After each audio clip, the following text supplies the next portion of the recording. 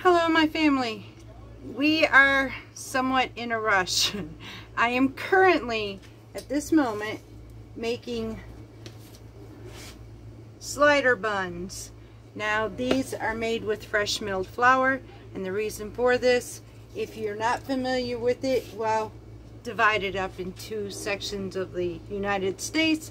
Northern section, you all know about your White Castle. Southern section, you know about your krystals. Today we're going to do that homemade. And yes, this is not Mediterranean, but I told you all that I try to incorporate everybody. This is a quick, simple thing, sort of, but it takes a little bit of action to do. So I am going to go ahead and get started because I need to get everything done before 2:30. Let's see if I can do this.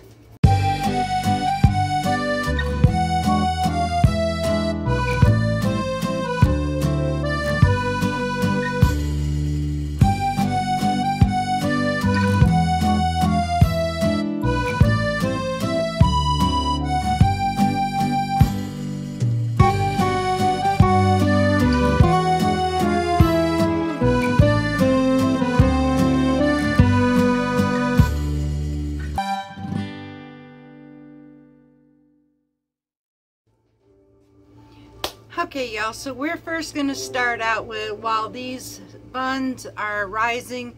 Now I'm not doing the recipe for that because like I said, this was fresh milled, y'all. So you are welcome to make homemade of your favorite dinner rolls. Make them a little less than you would the size of a dinner roll for a slider, or you can actually buy the slider buns at the store. I'm actually going to start with the meat because it's going to be really simple. There is a small process to it, only if you want to.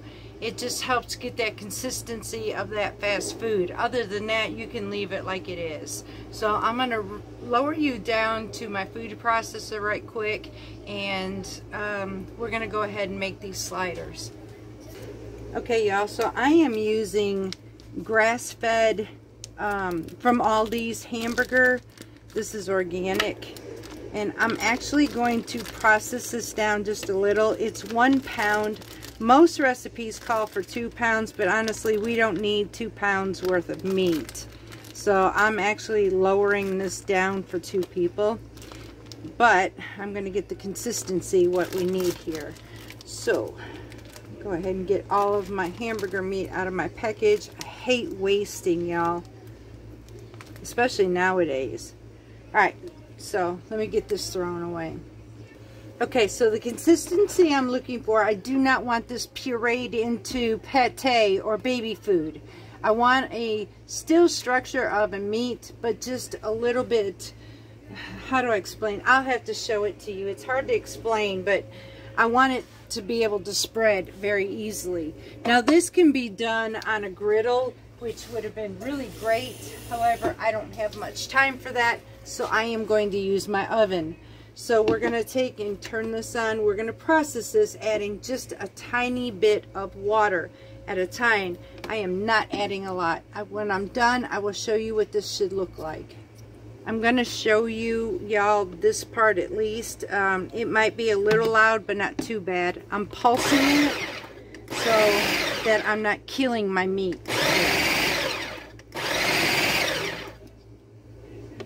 And like I said, I'm only doing about a teaspoon at a time of water.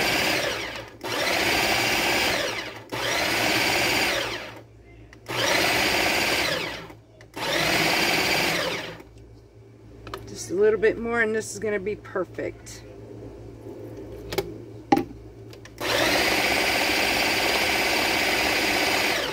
That's it. Alright. So, and like I said, you could, if you really wanted to, this helps stretch it though. And you see that consistency right here? This is what we need. So now we're done with this. I don't need it anymore. And now we're going to fix this onto our pan. Okay y'all, so we're using the size about a 9 by 13 inch pan. I'm going to add just a little bit of olive oil to this, not a whole lot. Just going to lightly coat the bottom of my pan because this meat will have enough oil in it as well, which we want. Now, the first thing we're going to do is, instead of using dehydrated onions like they do, I am actually going to be using some minced white onion, and I want to coat the bottom of this pan with this onion.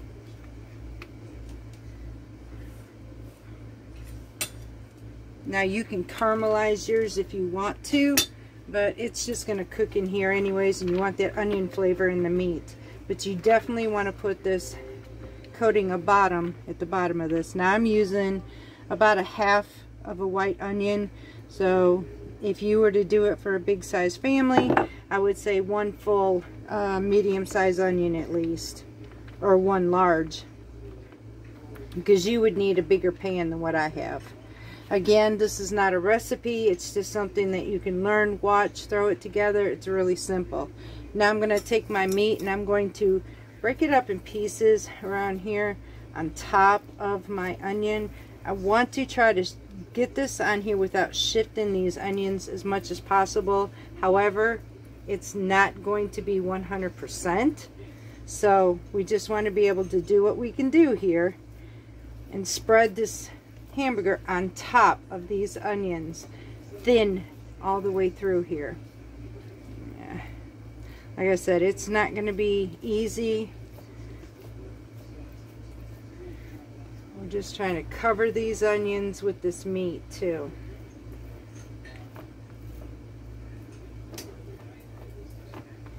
So this is going to take a little bit, so let me go ahead and get this done, and once I get this done, we'll be right back. Alright, y'all, so now we're going to try to make somewhat of a perforated edge around here, because we want to try to get at least, for 1 pound, at least 12 sliders. 1, 2, 3, maybe a little bit more than that. Okay, there's 12.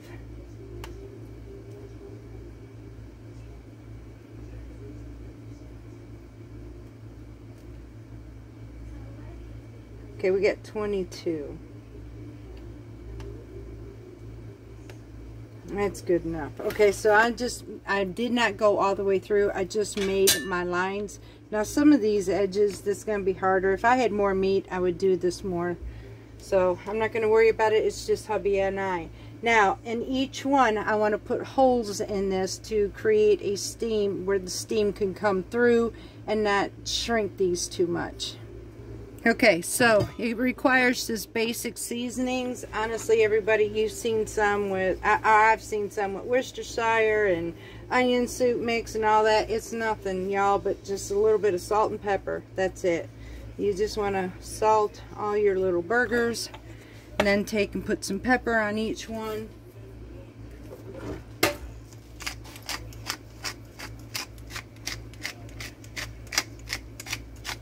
Because your flavoring is going to come from your mustard and your pickles and your onions. So you don't want to overpower that. Now I'm going to use a chopstick for this, but I want to go through and make holes in here where they go all the way through. Now I know that White Castle has 5 in there. So I'm just going to do it that way. Most of the time Krystals don't have these, but so I'm just going to go here and make sure that all of these have their steam holes, and we'll be right back. Okay, y'all, so that's it. This is what it should look like. Now, as soon as the dinner rolls or the slider rolls are out of the oven, this is going in there at 400 degrees for about 10 minutes, but I'm going to keep an eye on this. So once I get everything done, I will come back and show you how to assemble and make your own White Castle Krystals at home, tailgate parties, fun night with the kids, anything like that. This would be great. It's healthier because you're using real meat, real food, and it's not from the fast food, so it actually comes out a lot cheaper making your own. So what would I serve with this? Well, at the same time everything's baking, I'm just going to go ahead and set this up because we are going to make some blooming onion petals. not the whole bloomin' onion, but we are just going to make the petals. Somewhat like onion rings, but something different. So this would be super easy. A great lunch for hubby, or dinner basically for him at work. So that's what we're making. So I'm just taking my little petals apart, getting ready to make my batter. We're going to fry these up, and he is going to have the crystal burgers with bloomin' onion petals. I don't mind making homemade either, because it just comes out a lot better. And the flour base that we are using for this all, y'all, just like the dinner rolls, I am using fresh milled. I will show you how to do this as well. You can do this with your own flour if you didn't have fresh milled. So on to the next step. Okay, y'all, so this is 1 cup of milk, 1 egg mixed together. And in this mix here, we have 1 cup of flour. We have, yeah, hang on a second. I wrote everything down. I have 1½ teaspoons of oregano in here. I have a ½ teaspoon of garlic powder. I have a teaspoon of salt, a teaspoon of pepper, and 1½ teaspoons of paprika. So we're just going to add all of this to our flour. And we're going to mix this up as well. And I need to get another thing because I'm not using a wet one in it. Okay, so now we're going to mix this up. We're going to add our petals in our milk base into the flour, back into our milk base, back into the flour, and then straight to the oil on the stove. So in the meantime, I'm getting this ready. I'm about to add the oil, and once I get this done, we'll be back. The buns are about to come out of the oven, and I'm going to show them to you in a minute. My proud moments, y'all. Let's see if I can do this without burning my fingers. Look at them. That is so beautiful. These are half the size of a dinner roll. I took Lovely Belle's dinner roll recipe, divided it in half to make 24 sliders for supper tonight, and they came out absolutely perfect. Now what I'm going to do is I'm going to butter the top, set this aside, and get ready to make the meat. I'm going to raise my oven up to 400, and we're going to put the meat that goes to the sliders in the oven next. Okay, y'all, so I'm going to start with coating my onion petals. I'm going to coat these really well. Then I'm going to take them from here, and we're going to add them to our flour mix. Then back in here, doing a double coating before it goes into our oil. So let me go ahead and get these coated back and forth. And unless maybe, let me see if I can get you pulled back so you can see this. That'll work. Alright, so I need to get a slotted spoon for this one per se, because I do not want to add too much of this liquid into my dry mix. I just want to take this out, cover this up. My oil is nice and hot. I'm actually going to turn that down just a little bit. See, I thought I had all these petals separated, but some of them decided to go back together. Alright, so now I'm going to coat all of these petals just like this, as you can see here. You can actually, and I probably next time I'm going to use a plastic Ziploc bag to coat these. So actually that's exactly what I'm going to do. So I'm going to be right back so I can coat them the second round in a Ziploc bag and stop all this mess. Alright, y'all, so this is not fancy. This is called trying to prepare a meal quickly within a certain amount of time. It is currently, and I said I have until basically 2:10 to get all this done. And it's currently 1:10, so I got 1 hour to get everything finished off. So, and we started out, honestly, at about 11:30. So, It took 1 hour to mix and rise our dough for our sliders, the buns. So that was the 11:30 mark for that one that I started at. So far we're doing good, and this is showing that this is a quick meal and can be done. Now I will be making mine later. Right now I gotta get hubby's. So shake and bake it, y'all. Only we're gonna shake and fry it. So I'm gonna coat these onions, and now we're gonna take them out of here and we're gonna drop them into our oil for our petals.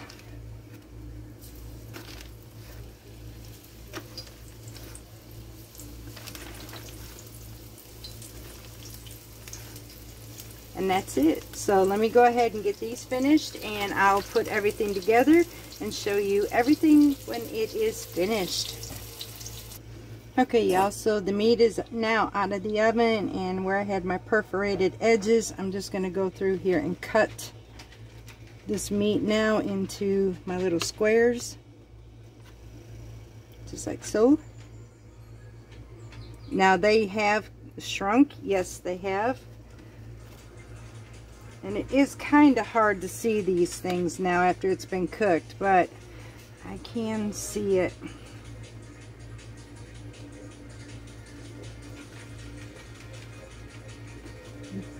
Come on now. It needs to be difficult. Let's go up here.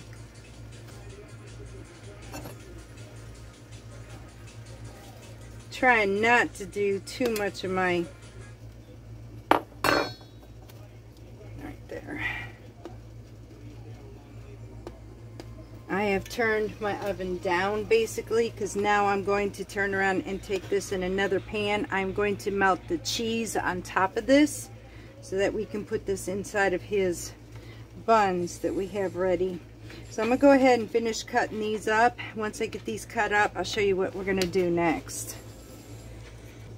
Okay, y'all, so I'm actually going to take these buns and I'm cutting them in half. I'm going to lay them on top of this pan with the meat in it, because we're going to absorb some of the juices in here. This is basically how they also do that at the fast food restaurants. It kind of adds that flavor to it. In the meantime, I'm going to take 4 of the ones that I have already done, and I have them in this pan because we're going to go melt the cheese that goes on top of it.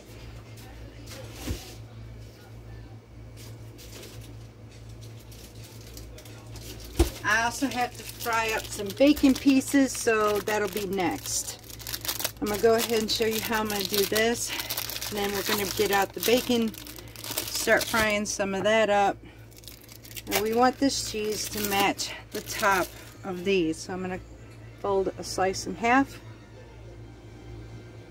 basically this way, in half again, make a small square, and then place this on top of each slider, just like so. Now this is going in the oven. In the meantime, I'm getting a pan so I can turn around and make some bacon. Alright, y'all, let's assemble these sliders. So right now we have our beef patties on the bottom part of our buns. We have our cheese on the top. We're going ahead and put our kosher pickles on top of this. Our onions are underneath those patties that we cooked it with. So I'll put this there. Now we're going to take our slips of bacon, place it on top of each one right here. Who needs fast food, y'all? We can just do this right here at home.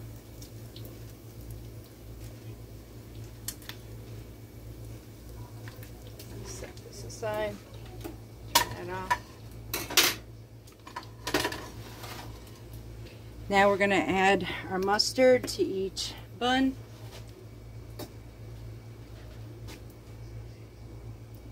Dab of mustard on each one.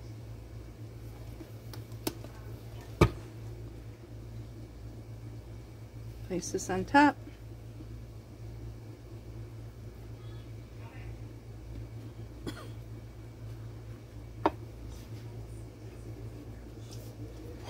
And there you have it, y'all. We have our own little crystal burgers. Look at these.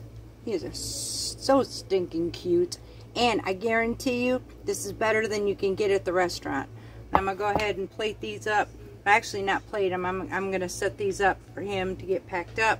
And we'll show you everything done. Okay, y'all. So, here we have his bloomin' onion petals.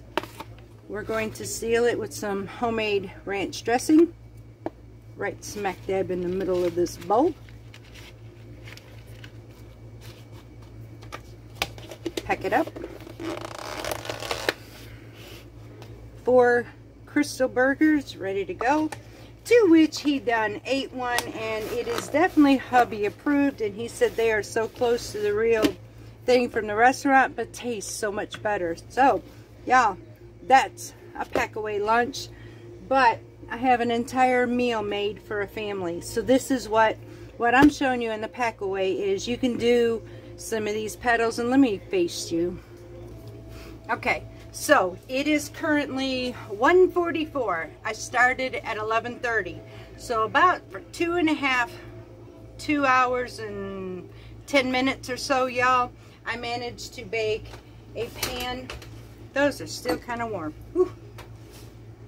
A pan of slider buns, fresh milled. This was milling it and everything. And then we made the meat, which we did together. We did the petals and we fried them up. So for about 2 hours and 10 minutes, I made it basically this meal right here, this size, will serve a family of 4 basically. So you might push it for 5.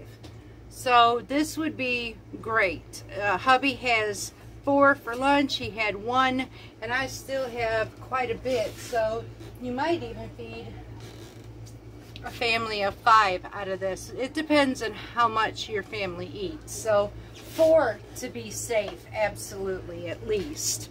So there's that, y'all. It's really simple. There's really no recipe for this, but I will give you the steps on it.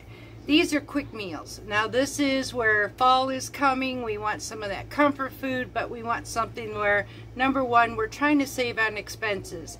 I am actually spending time in this kitchen teaching you how to recreate your restaurant style food, healthier, cheaper, and taste so much better. So this is step 2. The first one we created was the Big Mac. Now we recreated the White Castle or Crystal Burgers. One other, we are going to recreate the Whopper from Burger King. So each time I'm recreating. If there's something you want recreated, let's have some fun. If you want to see how I'm doing this, how I can, and if it's a challenge, if I'm able to, let's do this. So let me know in the comments below what you would like to see recreated at your favorite restaurant. So in the meantime, I have a one-shot deal that I'm going to show you all something on how real this really is, or how real I am. You all see pretty much this prim, proper, what looks like a studio kitchen and studio home. Y'all, 2 hours and 10 minutes, I had a flyby. I had to get stuff ready to be able to get hubby prepared so that he had something to eat for supper tonight. But I want to show you the remnants of reality of what you don't see, and it'll show you how real I really am with you. Hang on a minute. Alright, y'all, you ready for this? Y'all, this is, it's a mess. I'm telling you, this is my reality. I have things everywhere right here. So prim and proper, we are not. We are absolutely real, y'all. Now, I probably shouldn't have flipped you like that, so I'm sorry about that. But I wanted you to see just one time, y'all. I'm just as real as you. I'm not some prim, proper show. My kitchen, it gets reality every single day. I spend a lot of time cleaning up in here. So now that's exactly what I'm fixing to do, because this kitchen is driving me crazy. I am fixing to clean everything up, and I will be doing my meal here after a while.